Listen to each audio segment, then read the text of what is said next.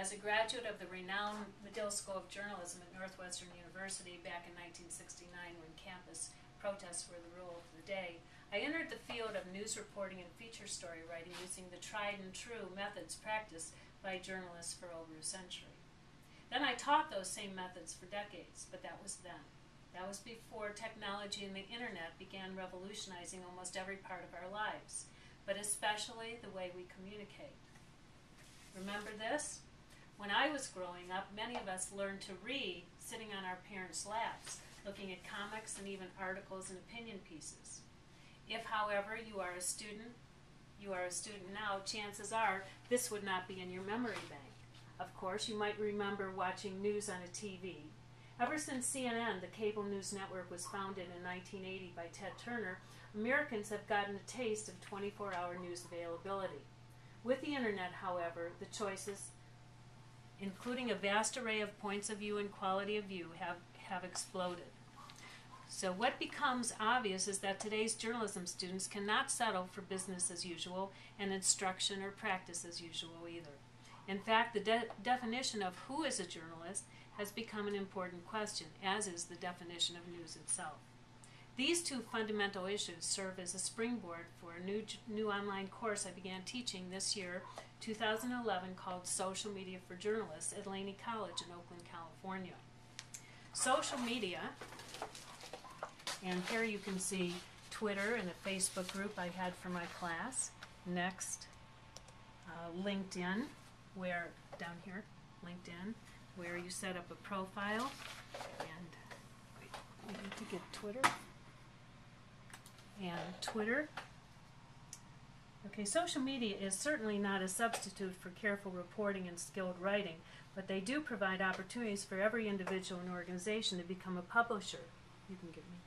Thinking people need to understand, harness, and direct our future direct how our future communications will evolve.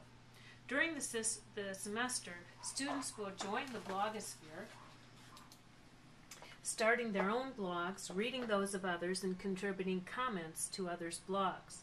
They will post other content to online forums, social media group discussions. They will develop a professional online persona, beginning with a LinkedIn profile, producing a Twitter stream of valuable tweets, and a Facebook fan page. In closing, I'd like to read from the blog post of one of last semester's students. It was entitled My Social Media for Journalists Top 10 List. Here is a slightly edited version of his article. When I enrolled in this course, I had aspirations of learning a thing or two about the art of journalism and gaining a deeper understanding of the capabilities of social media. I had had ideas about how the various social media platforms worked with one another, but in retrospect, I don't think I truly appreciated the potential of social media as a journalist's best friend. Thanks to the rigors of this course, I got a true taste of what it would be like to have a real job working for a publication, in this case having Sherry as my boss editor. Many of you have already realized that we've been operating with a course load on the graduate level. At least that's what all my friends with graduate degrees are telling me after reading my blog. I don't think I've ever been challenged on such a grand scale as I have in this course. And here is a chart with Billy's top 10 lessons from social media for the journalist course. Number 10, after reading a blog, leave a comment. Number 9, using the hashtags while tweeting can open the door to more Twitter followers and blog readers. Number 8, separate your personal and professional Facebook profiles by setting up a Facebook business page. Number 7, LinkedIn is a great place to connect and learn from journalists around the world. Number 6, when curating for an article, find sources you trust. Number 5, if you're stuck in a rut, attend professors' office hours. Number 4, take time to read classmates' postings. Number 3, social media plus journalism equals the future. Number 2, get your feet wet and explore new emerging social media sites. Number 1, take social media for journalists to make a significant impact on your future.